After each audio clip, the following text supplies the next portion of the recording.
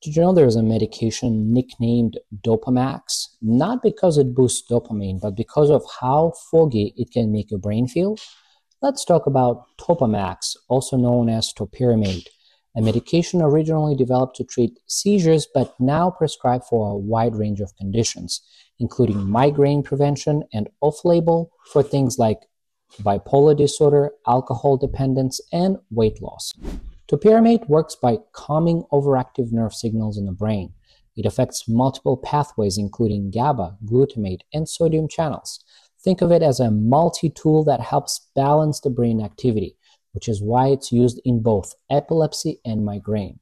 For seizures, the usual adult dose ranges from 100 to 400 mg per day, divided into 2 doses. For migraine prevention, the typical target dose is 100 mg daily.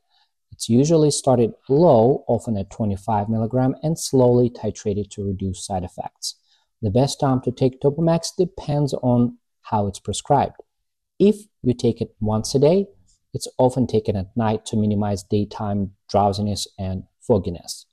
Topamax comes in a variety of forms: tablets, sprinkle capsules, extended-release capsules, and even oral solution for those who can't swallow pills.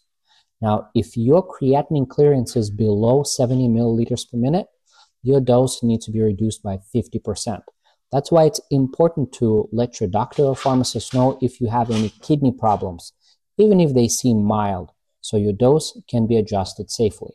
And speaking of side effects, Topamax has a few that patients should definitely know about. Cognitive fog, memory issues, or feeling slow are so common that patients jokingly call it Dopamax.